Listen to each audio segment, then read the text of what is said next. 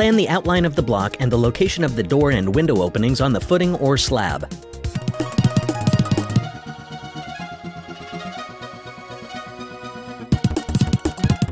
Place the first corner blocks on each corner. Then lay the straight blocks toward the center of each wall segment. On the first course, use zip ties on the webs to connect the blocks and pull them snugly together. Following this, install horizontal rebar by placing it in the clips at the top of the internal webs within the block cavity.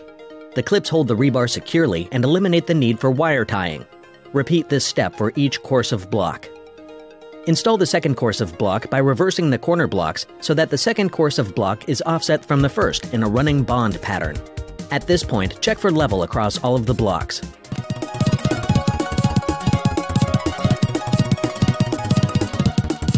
If the courses are not level, use shims or trim the block as required. Install window and door bucks at each location where an opening is required. Cut and fit the MVIC blocks around them. Bucks are used to hold back the concrete and stay in place permanently, providing a nailing surface for the installation of windows and doors. Pressure-treated lumber or vinyl bucks may be used.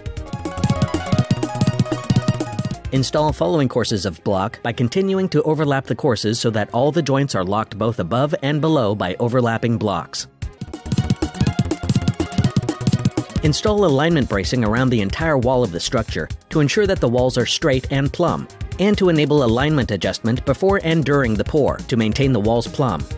The bracing also serves the dual purpose of providing a secure and safe framework to support scaffolding planks once 5 courses have been stacked. Stack the block to the full wall height for single-story construction, or just above floor height for multi-story construction. Begin installing it from the opening at the top of the wall through the spaces between the horizontal rebar. Pour the concrete into the stacked walls using a boom pump. Do this in layers, approximately 3 to 4 feet at a time, circling the structure until the top of the wall is reached.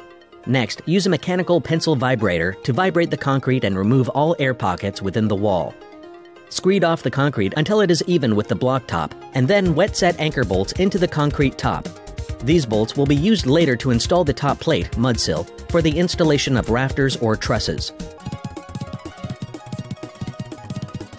Remove the bracing after the concrete is cured, then proceed with further stages of construction.